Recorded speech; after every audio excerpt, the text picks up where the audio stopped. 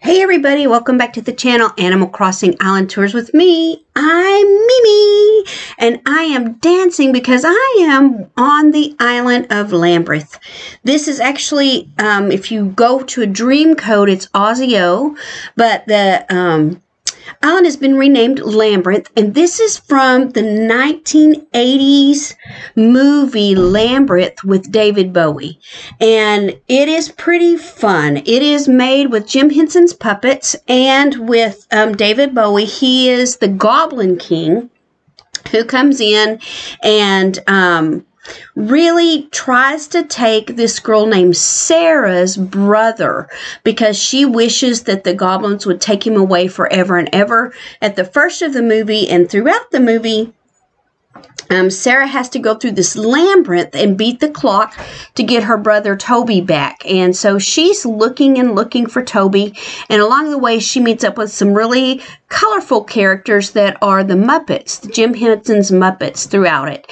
And every song in this movie was actually written by David Bowie. He did a great job on this as being the Goblin King. And of course, it's that Muppet feel, all of the things that used to be in the 80s that made things so cool. So here we go. We're going to go for a little tour of Labyrinth. So right off the bat, here is the owl that shows up on Labyrinth, and he flies at the very first of it, and he hits the window. He's like the wise old owl who kind of comes into this. I love this because it's it just really represents the movie, and here I can actually depict some of the scenes.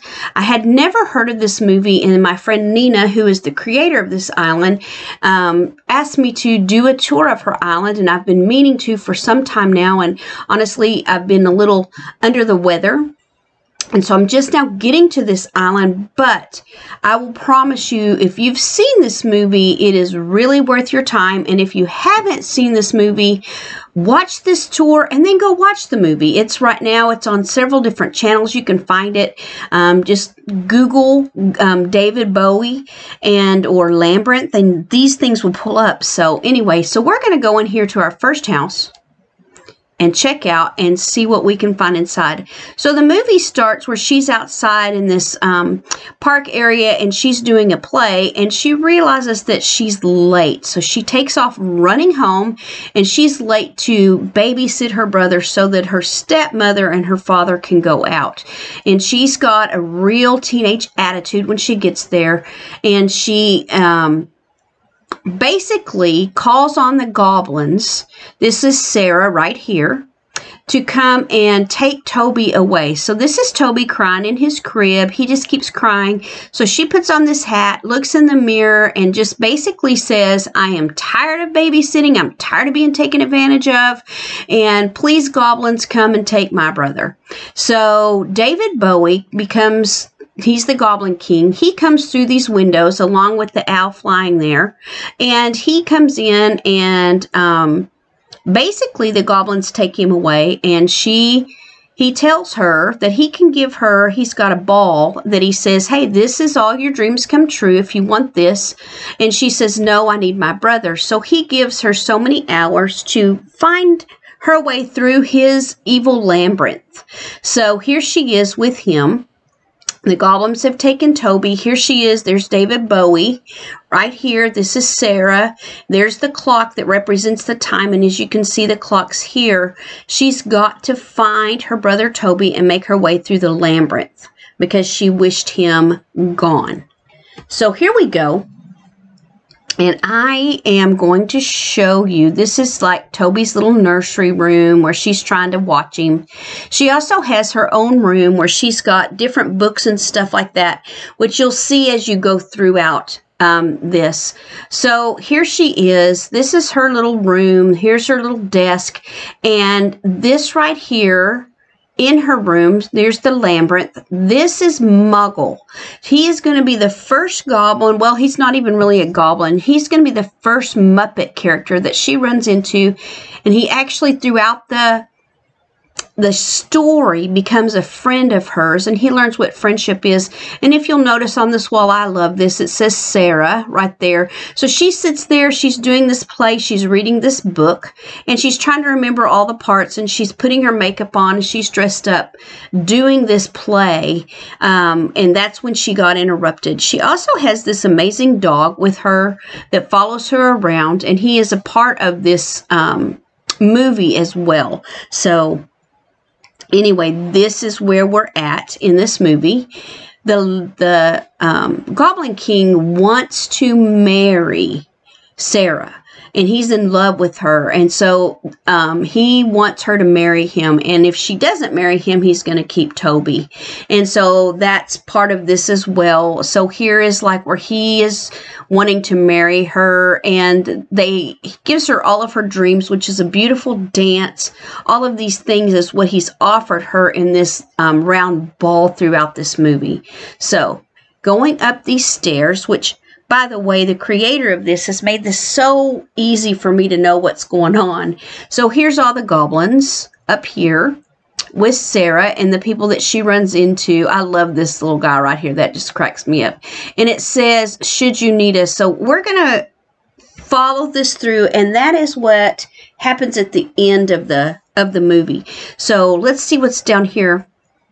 I honestly can't remember what's all through this. I've looked at this island several times, but it's been a bit. So, okay, so this is the Goblin King's castle, and this is her little brother, Toby, and that's really what he looked like, and this is really David Bowie, and that's really Sarah. So the fact that she got those in and were able to make these is pretty amazing. Pretty amazing. And part of the words she says is, you have no power over me. And she's talking to the Goblin King at this point when she's trying to find her brother Toby. So let's go throughout this island, and I'll explain to you what I remember and what I kind of know about the parts of this island, and we'll go from there. But this is just a lovely, very, very well thought out and well done design of Labyrinth. So over here is when she starts to come into the Labyrinth. And believe it or not, this is Muggle. And he is standing here actually peeing into the pond when she meets him. And he's like, oh, excuse me, it's just you. And he goes around and he is killing fairies because apparently fairies bite. And she's like, don't kill that beautiful creature. Sarah's like, please don't kill the beautiful creature. And he's like, well, they bite. And she tries to help a fairy, and the fairy bites at her. So anyway, she asks him, she says, please help me make my way through this labyrinth. How do I get into the labyrinth? So he helps her get into the labyrinth. She goes in, tells him goodbye, and the labyrinth closes up behind her, and so she runs and she runs and she runs into, these little eyes are watching her, there's a long length, and she runs into a little worm. The worm invites her in to have dinner with him, and she says no, and she figures out at this point, because she's mad, she's kicking things, she's frustrated, she can't find her way through the labyrinth, she's only got so much time to make it to find her brother Toby, or the king's gonna keep him. So she asks if he could help her, and he tells her, yes, go this one way. And so she goes into it, says that everything in the labyrinth is not what it seems, and so she goes in, and he says as soon as she leaves, oh, I'm glad she didn't go the other way, because that would have taken her straight to the castle. So anyway, throughout this adventure, she goes through this labyrinth, and she runs into these guys, and one's upside down from the other, and they say to her, you have to guess which door to go into, and which one's telling the truth and which one's lying. So she talks to them and figures out that they're both lying, and by figuring out that they both are telling a lie, she figures out what door to go into. So she goes through the door, and she runs into the helping hands, and the helping hands, she just starts falling to the bottom, and the helping hands catch her as she's going, and they say to her after they catch her, what way would you like to go? And she says, well, I'm already going down, so I guess down. So they drop her down on the bottom and of this labyrinth. And so that is her next area that she goes to. And as she gets out of that area, she's walking through the labyrinth and she comes into and runs into, let me see if I can find them. So here we are. This is the labyrinth. There's David Bowie and Sarah, the picture of them. So she's making her way all throughout this labyrinth. And she runs into these little creatures, and I'm not sure where they are on here, but she runs into these little creatures. I'll find them here in a minute.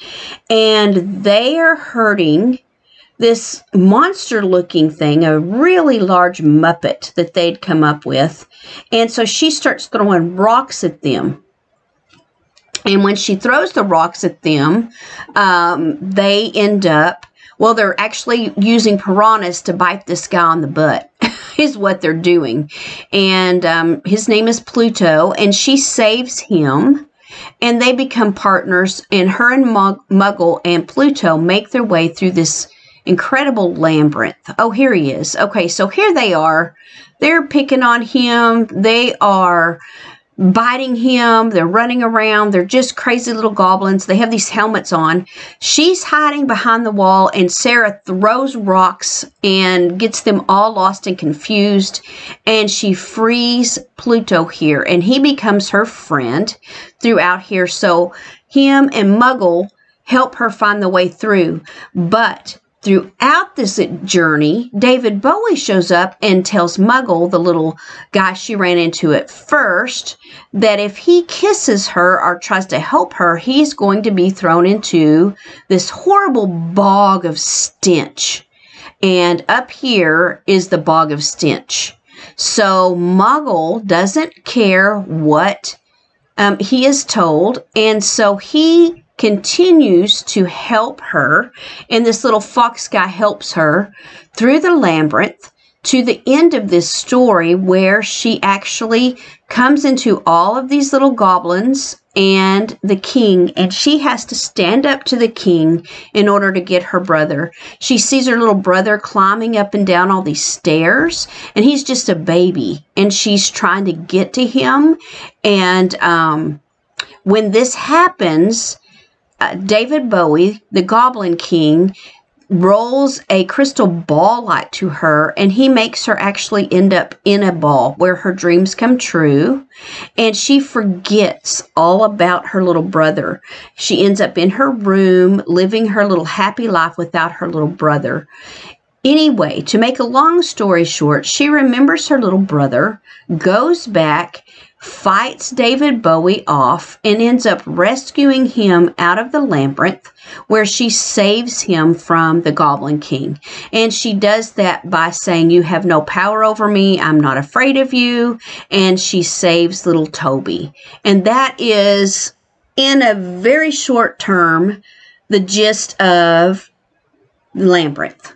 And so you can see how incredible my friend Nina has done this island. I'm just very impressed, because the bricks, all of the stuff on here looks like what it would look like in Labyrinth.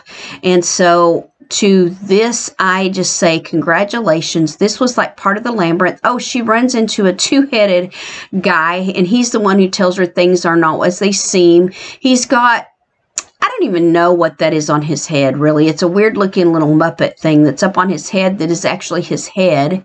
And then he's got another head. So throughout this entire adventure, you just run into some really fun Muppet characters, some really funny comedy, and sometimes a little bit of hokiness.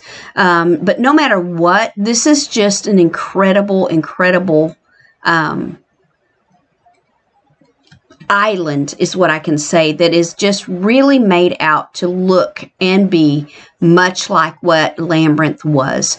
So guys, if you have not seen the movie Labyrinth, this is it. This is one that you will really want to take time and go and watch. If you like fun and mysterious things, this would be it. And good music too. So here's the little clocks. Look at these clocks because she's running out of time. She has to climb up. They have these cave cleaners that come out and almost wipe her and Muggle out. It's just a really cool adventure, this island is. And I promise you guys, I will list this dream code, but I hope that you will take time to watch the movie so that you can understand how incredible this island is right now. Wow, the work put in with the stones and the rocks, it really is, as you can see as I wander around, it's like a labyrinth. And she literally has to find her way to get her brother. I love how the creator has put these hedges out, the statues, everything in here is authentic to Labyrinth. So at the very end of the movie, she's back in her room, her little brother is safe, and the little goblins are all off kind of hiding that became her friends because she freed them from the Goblin King. He was mean. And she tells them that she may need them some other time, and they're like, we're always here if you need us. And everybody ended up very, very happy, and she felt great. And she grew up because she kept throwing these little fits going, that's not fair. And she realized that throughout the labyrinth, not everything was fair. And that's how life goes. So it was an extremely fun movie, a very, very fun movie. So if you guys get the opportunity, please watch this, and I will give you this dream code. Right here is her dream code on her map as well. And like I said, it's Aussie-O, but it's actually Labyrinth. And the dream code is the DA 9665-1404-4341. Please, guys, take time. Come and visit this incredible island. And if you guys are wanting your island tour, please let me know. I'd love to give it a tour. I'm sorry I've been out and about. I actually got pretty sick. Just now getting my voice back and feeling much better. So once again, thank you for watching Animal Crossing Island Tours with me, Mimi, and thanks for touring the island Labyrinth with me. If you guys would please leave me a comment, hit that like button, and if you like what you see, hit that subscribe button as well. And thanks. Take care of yourselves. Stay safe until next time.